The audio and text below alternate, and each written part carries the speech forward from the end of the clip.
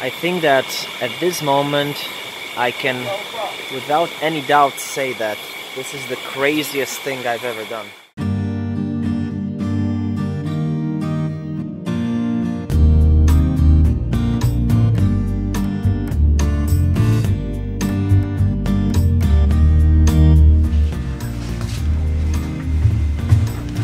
I can't believe we're really doing this.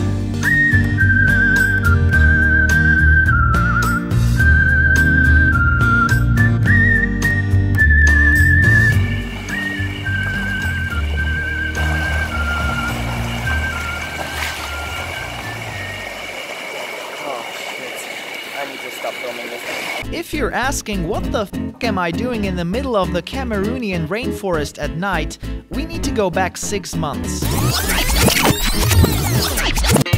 Half a year ago, while planning a trip to Central Africa, I was looking for something extraordinary to experience in Cameroon. Something extreme, unique, bizarre, rare, crazy, and so I tried to find such a special thing.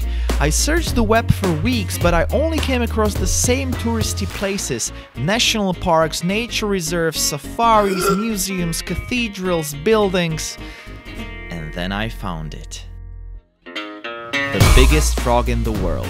Also known as the Goliath frog, a creature so rare that it lives only in almost inaccessible alpine streams in a small area of southwest Cameroon and Equatorial Guinea. There are only a few pictures of this gigantic frog on the internet, and finding a video of it is almost impossible. Apart from a bizarre American show from 1993, I found only one video of the Goliath frog. A documentary about Cameroonian frogs shot in 2016 by a group of zoologists. A short part of the documentary is devoted to the Goliath frog. We are on the quest to find the truly gigantic frogs. We are lucky to see several individuals with different size and age. But how can I, a non-zoologist, find this frog? Where exactly should I go? When? Who should I talk to? Will they even let me search for it? Too many questions that were not answered in the short part of the documentary. However, one sentence changed everything. The tissue samples are stored in alcohol so they can endure the long journey back to the Czech Republic. Czech Republic, Czech Republic, Czech Republic, Czech Republic. I immediately started looking for more information about these zoologists. The man who was in charge of the Goliath frog research was named Matěj Dolinaj. Matěj Dolinaj became my absolute priority. He was the only person that could get me to the frog. I found him on Facebook and... One mutual friend. Lukáš Pich is my girlfriend's cousin. We have to call Lucas. And besides that, he's also Matěj Dolinaj's best friend.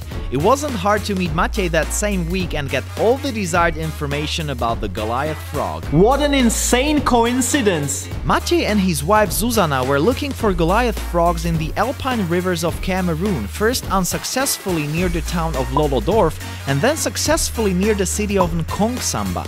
They found a larger frog after a few days in a local market. They warned me that the frog is so rare that I would be glad to spot it cooked in a restaurant. It was worth the crazy attempt though. So our goal was Nkongsamba, but after our arrival to Cameroon, riots broke out there and we were left with only one option: the oddly sounding town of Lolodorf, where Dolinaj didn't find the frog. Our journey to Lolodorf begins in the seaside town of Kribi.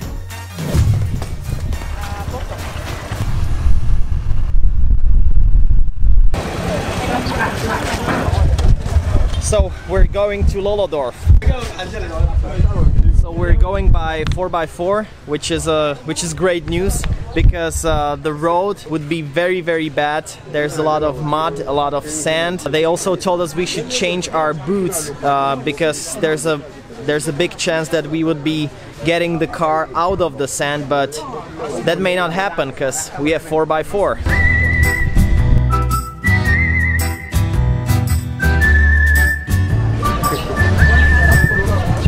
Alright, I think we're ready to go. Guess how many people got into the 5-seat car? 19. 3 in the front, 4 in the back, and 12 in the trunk. But that still wasn't the worst part of the whole situation. According to Google Maps, the 109-kilometer journey from Kribi to Lolodorf would take 1 hour and 54 minutes. According to the locals, the road was in bad condition and the journey would take around 4 hours. The reality was completely different. This, ladies and gentlemen, is the road we're taking. It's unpaved. We've been going for about an hour right now. It's extremely slow. The driver told us to get out of the car and walk for a few meters, maybe kilometers, I don't know. And he's gonna see what he can do. We're in a forest right now. I'm really curious how this can be solved, because we're only in about 1/10 of the journey. So if this happens 10 more times, we're gonna arrive the next day. Shit, there's a snake.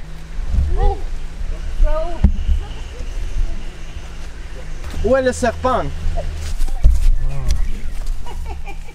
Oh, so that was a centipede. Whoa. Teresa got really scared though, and now we can see why. This is the road. I'm not sure if the car can get through this. So I just fell into the mud. Look at me. F***ing clumsy motherfucker. Ah, Cameroon.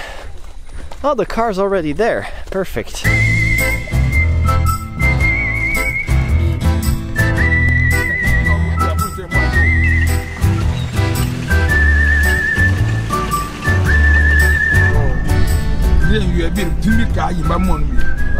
From all the journeys we took, this one has to be the coziest.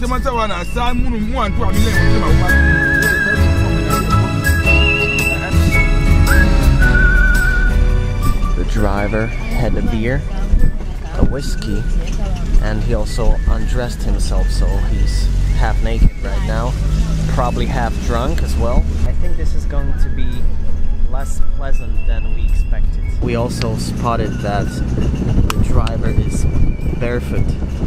He has no shoes, and I think if he could, he would be completely naked here with his huge charisma. Yes, another fun information from our fun journey. Let's carry on.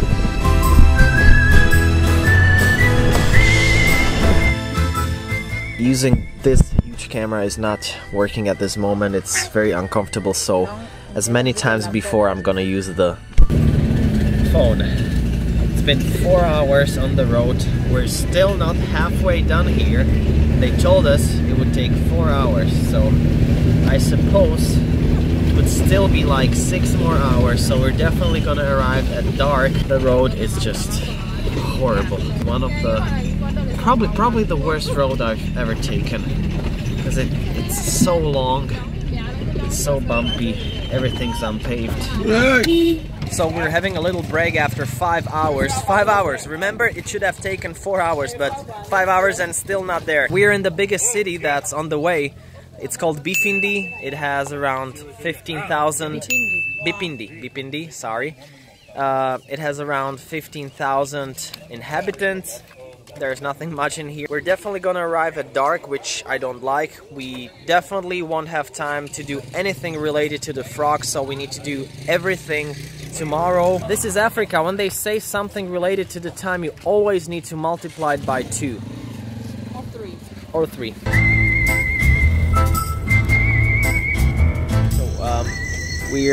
It's already dark. It's still 40 kilometers till Lolodorf. We're in a small village. Some passengers are getting off the car, and I just wanted to say one information. The driver just had another 2 shots of some alcohol, so he's already had 3 shots and 2 beers. Our faith is in this guy's hands. He's definitely drunk. He hasn't eaten for like 8 hours. Cameroon. He just keeps burping. Yeah, he just keeps burping. He's fucking half naked. Yeah, he's half naked, burping, and drunk.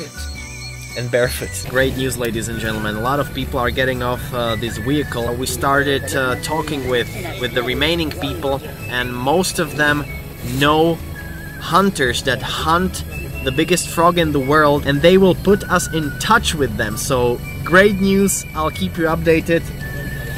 Well, this is everything I was hoping for. Mais ça dépend de l'heure. Donc, regarde la canne. Il n'y a pas de torche, hein? Oui, il en a. Donc, on passe. Donc, là, maintenant.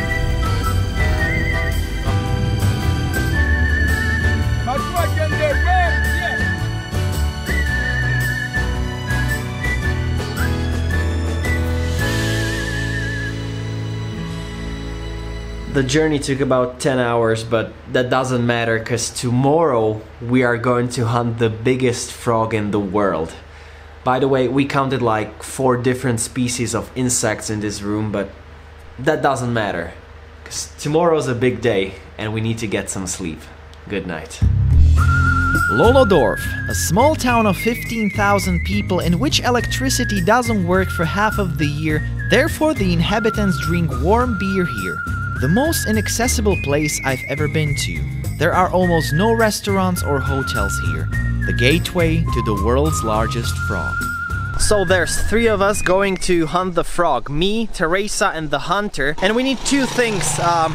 We need 2 torches, 2 head torches. I brought one for myself, so we need to buy one for the hunter and one for Teresa. And we also need rubber boots, because we're gonna go into the water. And we need the rubber boots for me, for Teresa and for the hunter. Let the shopping begin.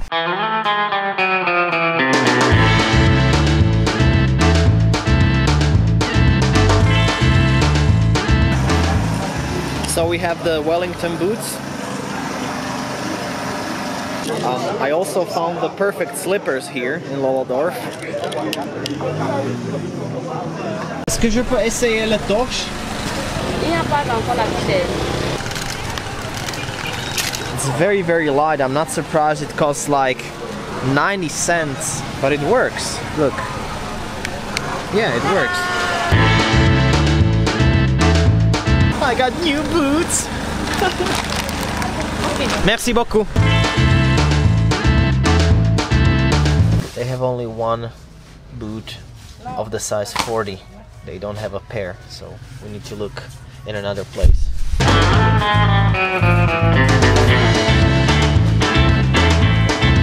So the situation is like this. We have both head torches. We have the Wellington boots for me. We're still looking for the Wellington boots for Teresa. We're looking for a number 40, which is the smallest size we can get here. We found just one number 40 in another shop, not a pair, just one.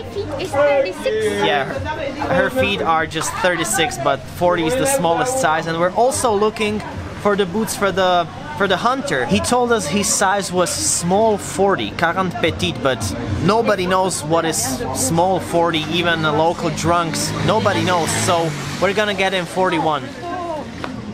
If we find one.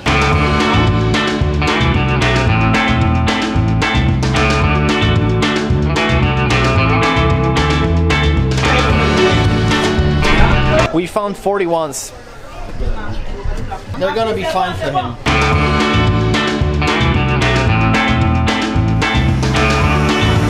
So Teresa will buy 41s because we haven't found 40s. What can we do? We have all the gear for tonight's hunt.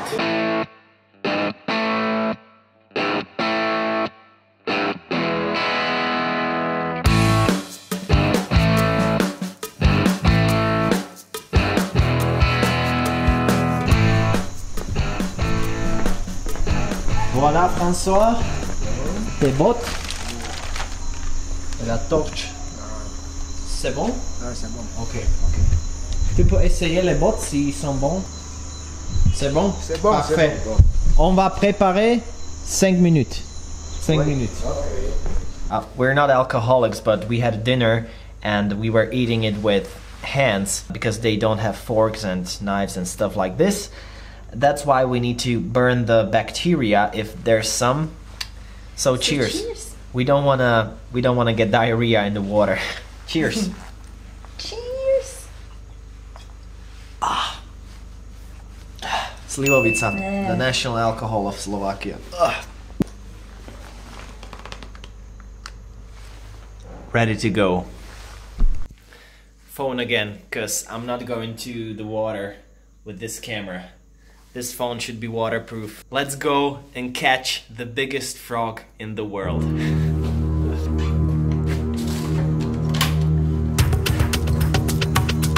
Oui, on va. Merci. 4 of us are going to be on this motorbike.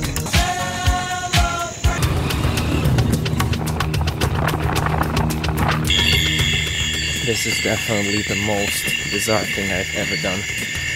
We had to get off the bike because there was a huge hole in front of us, but we're back.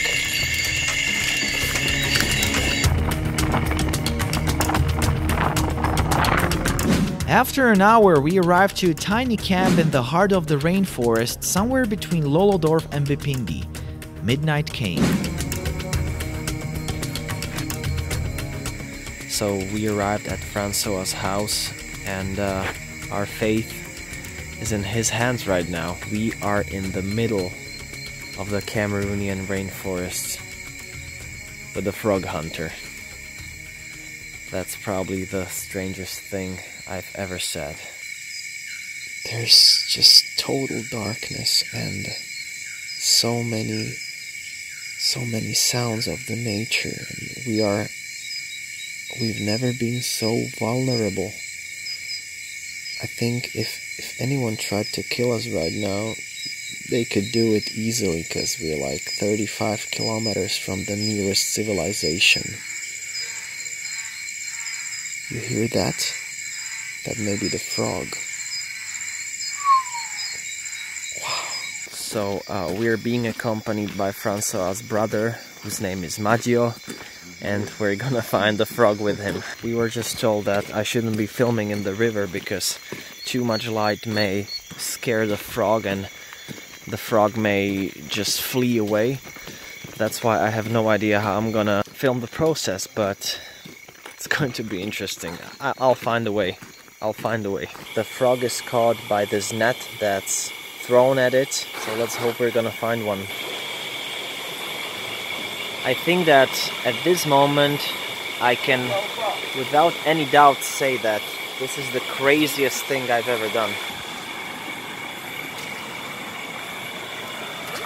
The hunter just saw a little frog, a little Goliath frog.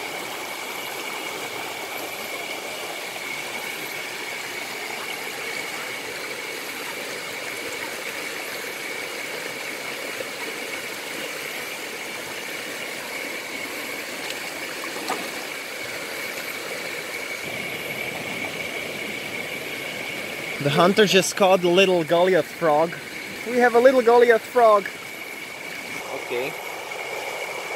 Ça c'est le bébé. So this is a baby of the Goliath frog.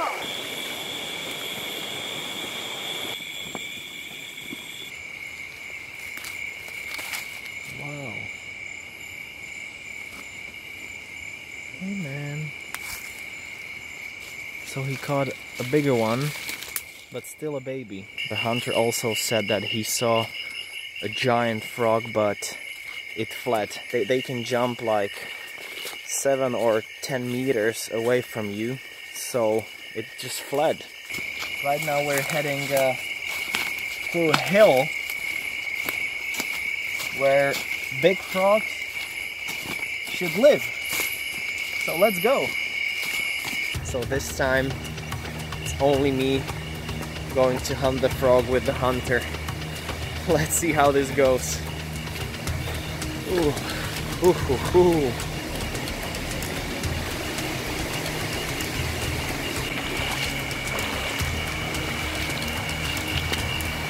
So I just fell in the water.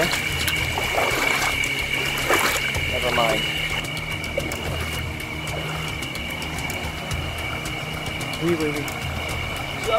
Oui, oui, oui. Oh, we almost had it. We almost had it. I'm completely wet.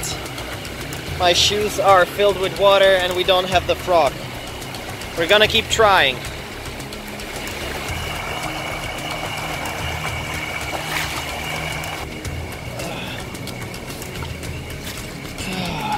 C'est très très difficile avec cette chaussure. Ah.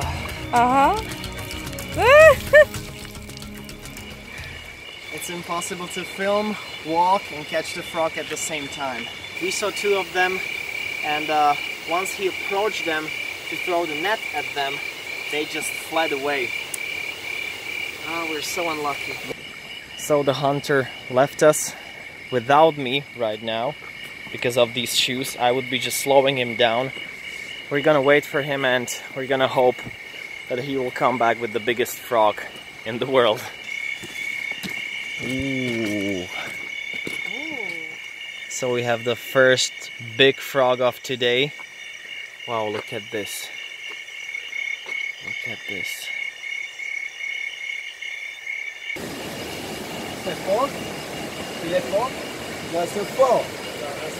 We haven't found a very big one, but we found a small one from the biggest species in the entire world. Look at this, look at those legs. Incredible. I think the hunt was pretty successful. I hope we can let him go because these frogs are in danger. They are very rare, although we found like 6 of them. But on the other hand, these people live a very primitive life and this is often their only source of food. So let's see if we can negotiate, because I really won't let this one go. Goliath frog, the biggest frog in the world. On vous paye de l'argent, vous pouvez acheter quelque chose d'autre. Les petites, c'est impossible de laisser les petites? Oui.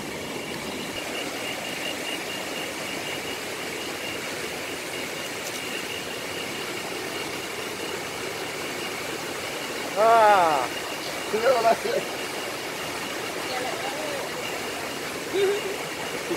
Parfait. On va payer pour ça. On va payer pour laisser les grenouilles. The last thing we had to do was to go back to Francois's hut, pay for his time and the release of the small frogs, and then head back to our hotel. So our ride back home is here. It's 3 a.m. We waited like an hour for the bike, but it's finally here, so we can get home with incredible memories. Let's go, cause I'm gonna pass out. I'm so tired. Merci. Bonsoir. Bonne nuit.